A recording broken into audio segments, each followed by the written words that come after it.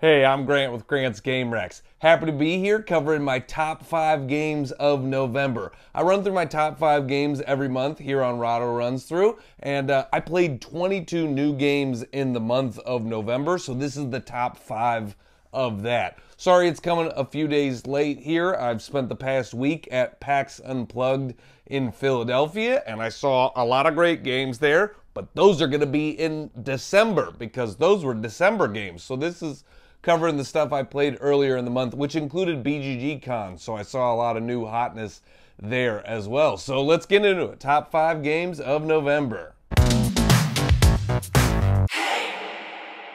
My number 5 is The Perfect Wave from the Op. If you're looking for a family weight game, for a welcoming game, The Perfect Wave really caught me by surprise. I didn't really think that much about it, but I really liked it, and I've played it with like 3 or 4 different groups of people, and all of them have really enjoyed it as that sort of, 25-minute filler, but feels a little bit more than filler weight type of game. In the game, you are a surfer, and you are trying to create a wave in front of you that you can surf back into shore. And so you have to do that by playing cards in descending value going back into shore. But that's not all. You're also trying to paddle out your surfer. You might play cards and not even get your surfer out far enough to surf those waves, those cards. And so, and you're also, you're playing trick cards down on, there's a lot of different ways to score. And the thing that I love about the game is it moves really quick. Like the turns are really snappy. You're doing essentially 2 things on your turn, but the game ends when this stack of card runs out, and it goes so much quicker than you think it's going to. And so it creates a lot of tension in the game where you're like, oh, the stack is going so fast. I can't do everything I want to do. So you're just, you can't do everything you want to do, and you're just trying to figure it out. And there's like, it's that fun tension where you're like, oh boy, well, I'm not going to get to all this. So what am I going to prioritize here?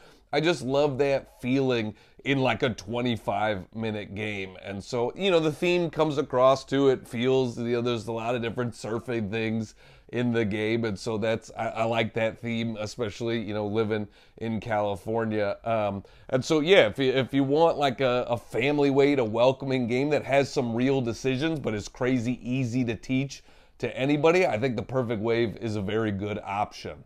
I'm going to take you around a little tour of my house this month. So here you can see multiple surfboards that have fun stories behind them. This is a surfboard I bought with an ex-girlfriend because we thought we were going to be cool and learn how to surf, and then I think we surfed 3 times. I think this surfboard has been used 3 times. So, hobbies. Hobbies are weird. You think you're going to be real into something, and then you break up. And then this one right here, this is actually Mena Suvari's award from American Pie 2. This is the MTV Movie Awards. She literally got this as an award, and I live in Los Angeles, and Los Angeles is weird, and sometimes famous people, people that know famous people and things like that, and so Mena Suvari was like, I don't want this award. What am I going to use a giant surfboard for? And so we got this 15 years ago, and I've just kept it around with us. One of my roommates has just had this traveling from house to house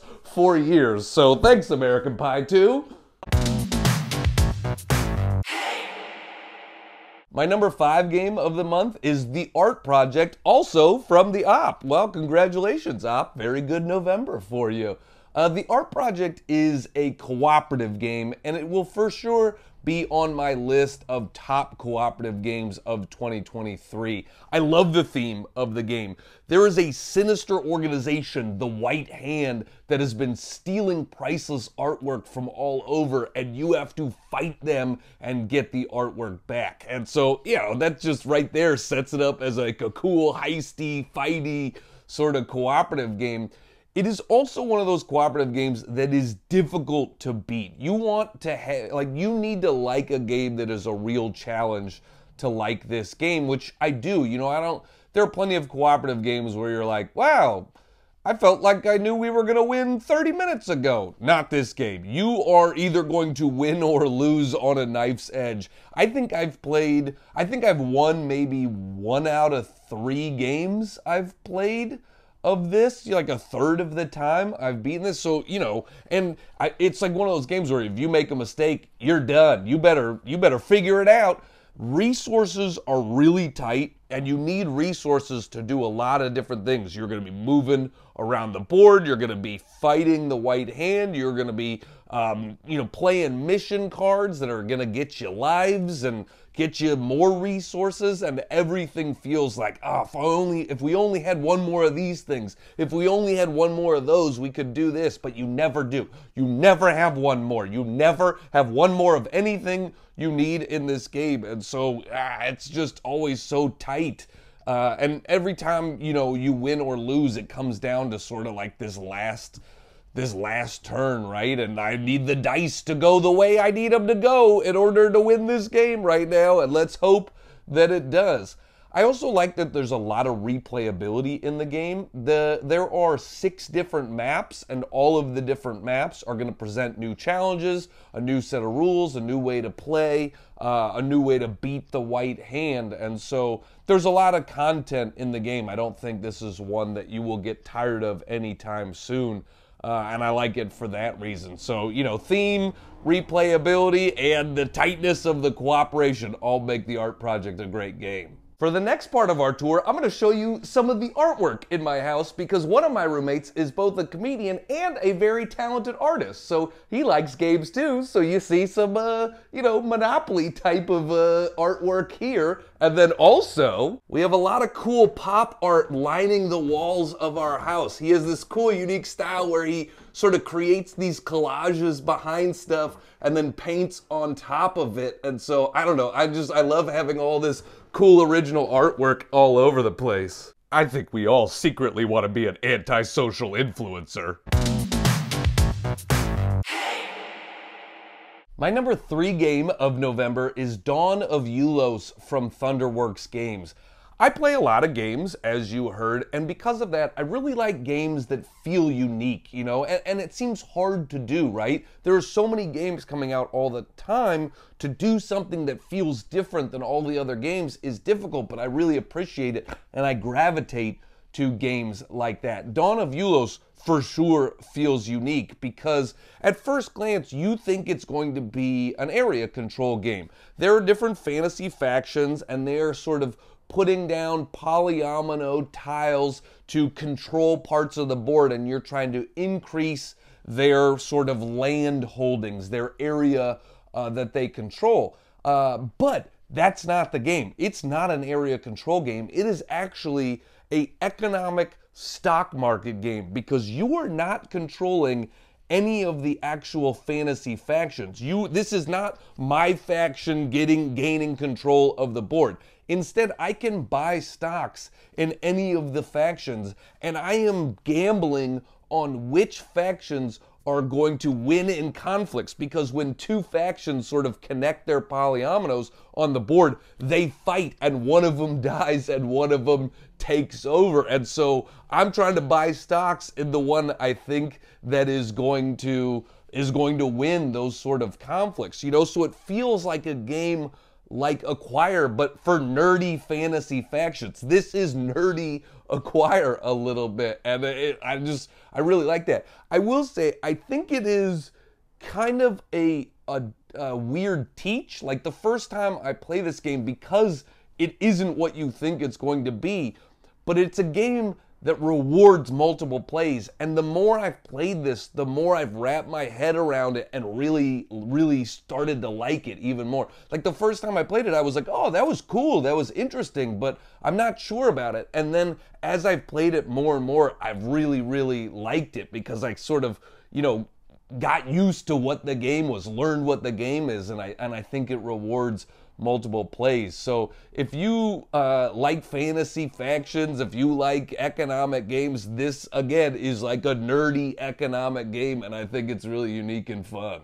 I think a lot of people probably would assume that the nerdiest thing in my house, in my bedroom, is the hundreds of board games. Not true. The nerdiest thing I have is, boom, framed Gettysburg Address. This is Lincoln's speech from 1863, and I love history, and I have had the Gettysburg Address framed on my wall for over a decade, and I still read it sometimes, and it still gives me goosebumps. It brings tears to my eyes all of the time I read it, because I am truly a history nerd. We can be nerds in all different types of ways. My number 2 game is Couture from Allplay.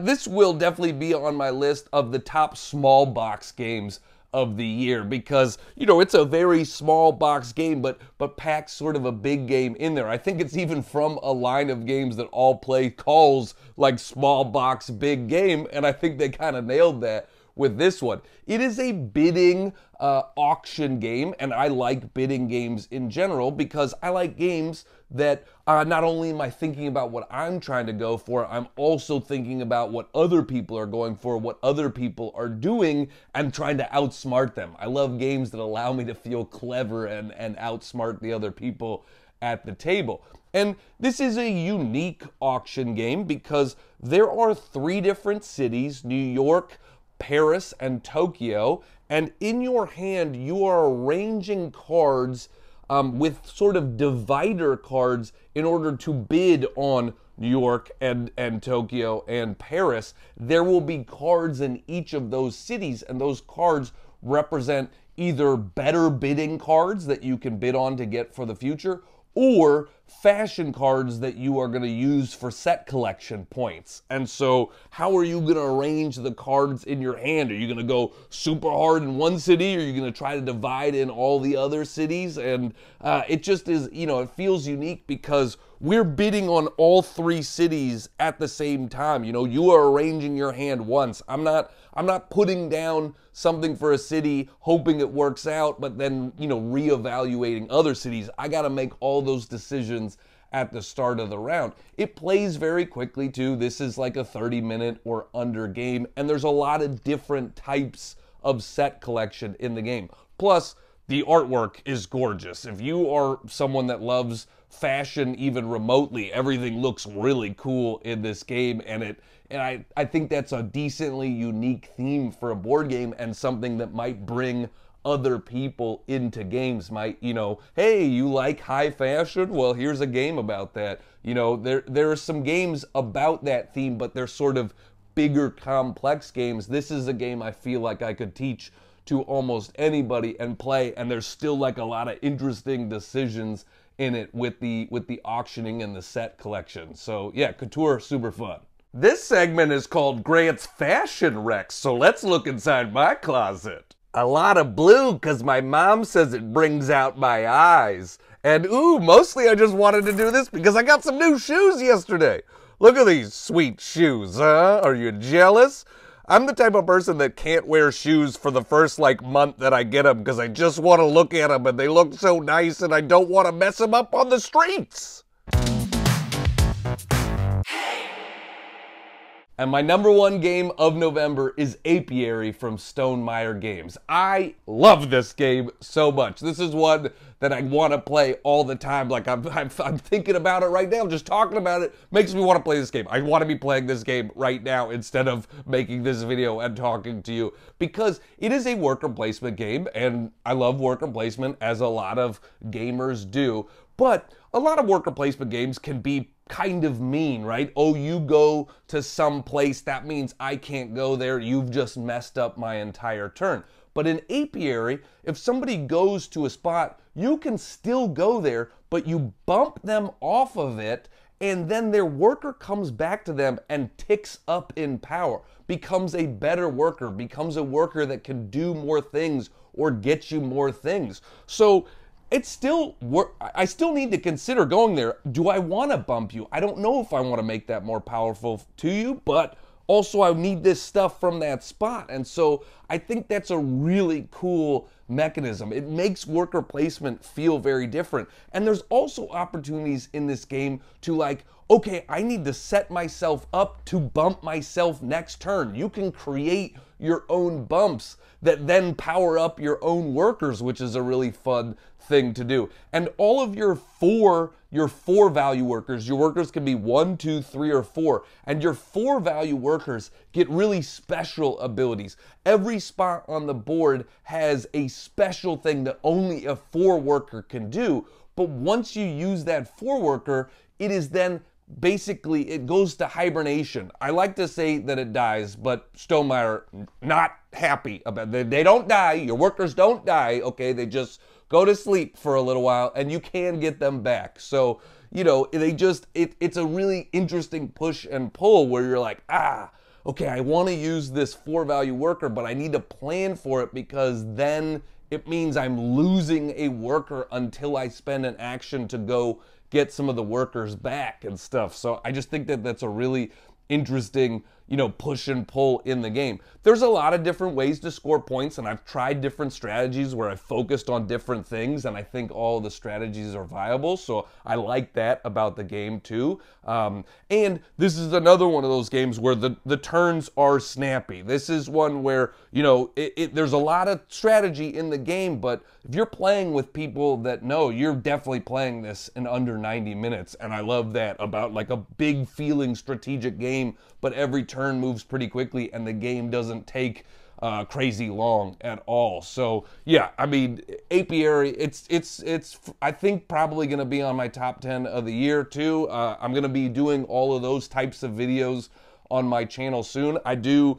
not just top 10 of the year, but I do a lot of different category videos, you know, top party games of the year, top, you know, 2-player games of the year, top family games of the year, top cooperative games of the year. So, you know, make sure to follow me on my channel if you're interested in all those sort of category videos that are coming up here for the end of the year. And make sure you follow Rahdo too, because he's always making great videos that's really informative. I love learning about new games from this channel. For the last stop on our tour of my house, I'm going to take you to, oh gosh, just got punched in the face by the sun. I didn't know that. I should have walked this route before I did this bit. I'm taking you to my backyard to show that one of my roommates keeps bees, because, you know, Apiary is all about bees. So how crazy would that be? That's not true at all. I don't have bees at my house. None of my roommates keep bees. That would be wild if every one of these themes of these games related to something around my house. I got a lot of respect for somebody who does beekeeping. We need bees in our life. Not me. No thank you. I don't want a bunch of bees around. Get out of here. That's not for me. Thank you guys so much for joining me. I hope you are having a great holiday season so far. I hope it's full of a lot of games and family and love and friends and all of that sort of stuff. So thanks so much, everybody. I'm Grant with Grant's Game Rex.